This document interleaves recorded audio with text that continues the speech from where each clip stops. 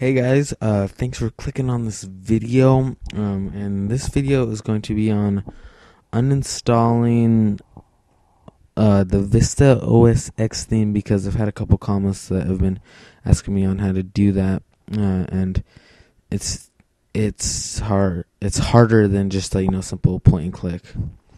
But this is how you do it. First, you go right click the background, go to personalize. Go to theme, and yours should be on Vista OS X theme or something like that. Change it to Windows Vista or Arrow theme as it's called, and click apply.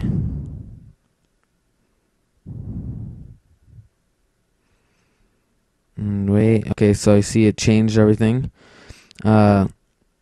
Exit out of this, and now you're gonna wanna go to computer, local disk, find the Vista OS X folder and delete it. And that should get rid of some of the stuff. Now after this, you're gonna make sure you exit your dock right now, and you're gonna want to go to CMD and click. Oh wait, actually, right click it first and put run as administrator, or else this will not work.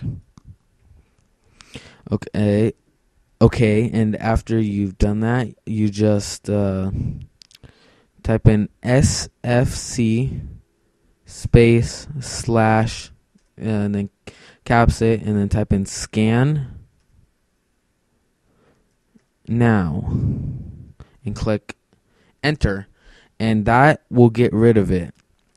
All the rest, and after you've done that, it should take maybe 30 minutes or something like that.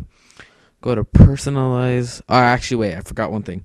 After you do that, restart your computer.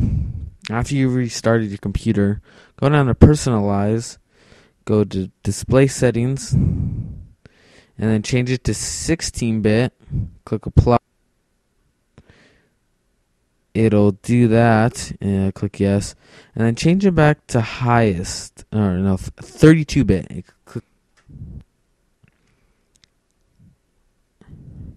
And that should get rid of all the icons. But after you do that, you gotta restart it for it to get rid of all the icons.